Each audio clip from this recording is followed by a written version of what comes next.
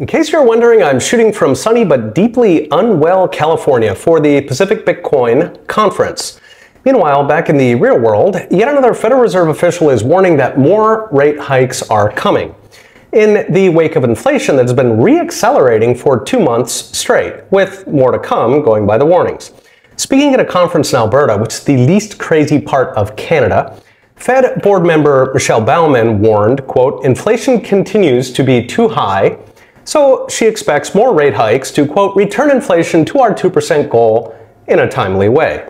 Note how transitory has now been demoted to timely, perhaps again with more to come. Other Fed officials have made similar recent warnings, including Cleveland Fed President Loretta Mester and John Williams of the New York Fed. The background here is that inflation has been stuck for 2.5 years. Core inflation anyway, which is the one the Fed cares about. They see that as real inflation.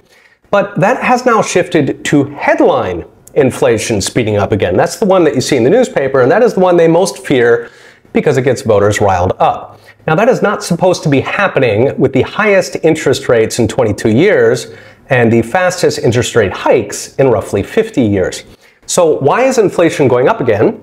Because in those 2.5 years, the Fed has made zero progress on the actual driver of inflation, which is out of control federal spending.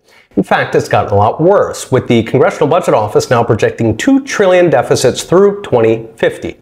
Instead, central banks have been coasting on freebies as supply chains unstuck and looming global recession hit energy prices. Now that the energy is taking back the freebie, as Warren Buffett likes to put it, the tide went out and we see who is swimming without a suit. So backing up, inflation jumped in 2021 because of obscene levels of federal spending to buy lockdowns. At one point, almost $1 in $3 had fresh ink on it. Then lockdowns eased, the world digested Mr. Putin's war, and prices started coming back down. But the central bankers had already hiked rates so far, so fast, the global recession was now incoming. That hit energy prices hard, which are a big part of CPI. That's the progress they've been making. In the 2008 crisis, for example, oil went from $196 to $61 in just 6 months. In the 2020 lockdowns, oil hit $22. For a minute, it actually had a negative price. So that cheap oil, alas, turned out to be very transitory, since Joe Biden and his European comrades are now wiping out domestic energy production in favor of unicorn farts, and so energy supply is evaporating. Moreover, this gives OPEC an opening to cut their own production, since they don't have to worry about American shale producers drinking their milkshakes. So at this point, the energy freebie is going away. It's even reversing because of the West's suicidal energy policies, leaving the government spending, which was never fixed. So what's next? Brought to you by Unchained. What's next is more hikes to crush the real economy so central bankers can avoid those uncomfortable conversations about government deficits or the net zero utopia that aims to return us to the medieval era.